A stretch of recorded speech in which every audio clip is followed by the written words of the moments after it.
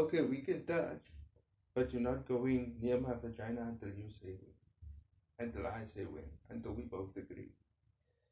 You can have a kiss, but you're not going near my breast until that point, until I say when. And we can see each other on the weekends, only one day a week, and then once in a week, and that's it.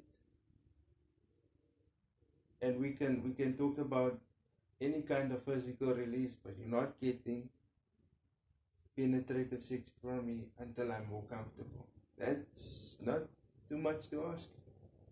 This video may have been cut, and I apologize, but I'll put both clips on. Why am I doing this? For the simple reason he might be burning to touch you, burning to have sensation from you, burning to smell the perfume smell from your head, just a bit closer.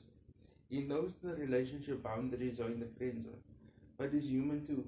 And for some men, we need that physical touch for the escapism if we're gonna go home and do what we need to do. That's not too much to ask. Your vagina is still safe. Your vagina is still safe. If you reach this accord before the time and as the friendship grows, you might have a better time when it comes to the guy you actually want to date and your friends separating from you. It'll be less painful. I'm not saying you should prostitute yourself, but I am saying you should accept his humanity and sexuality with the disability he also has. Anyway, that's where I'm gonna leave it. Have a blessed day, guys.